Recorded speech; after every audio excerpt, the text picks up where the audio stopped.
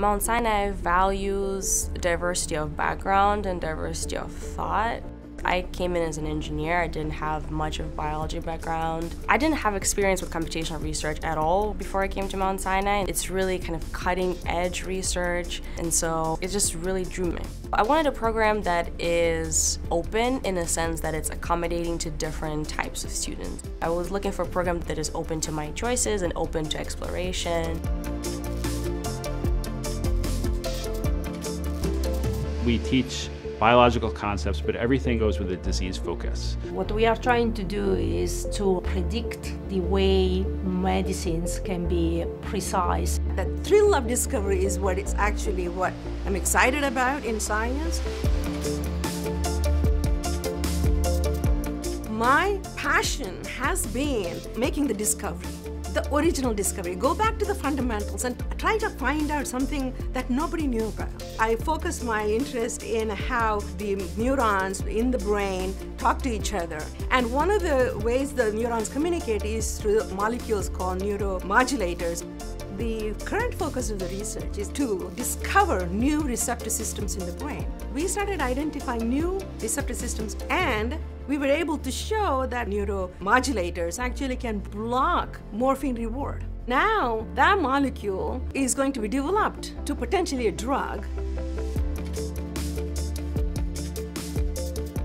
My lab has been working on opioid drugs for over 20 years. And the reason has been primarily because of the unmet medical need to design a painkiller that would have less side effects.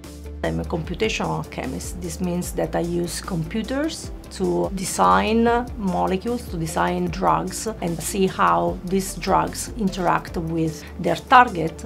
Our unique approach is to use computers and molecular dynamics simulations to understand how a molecule is modulating the conformational profile of a protein, to envision how a molecule will behave in the interaction with their target.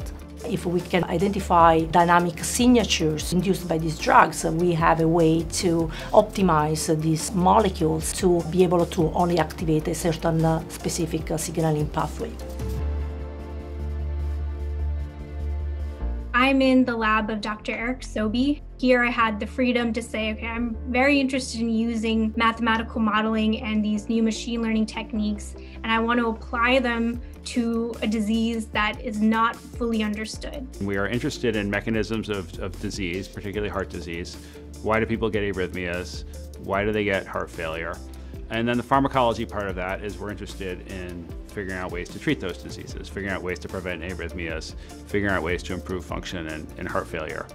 In the lab, we use these mathematical models of heart cells.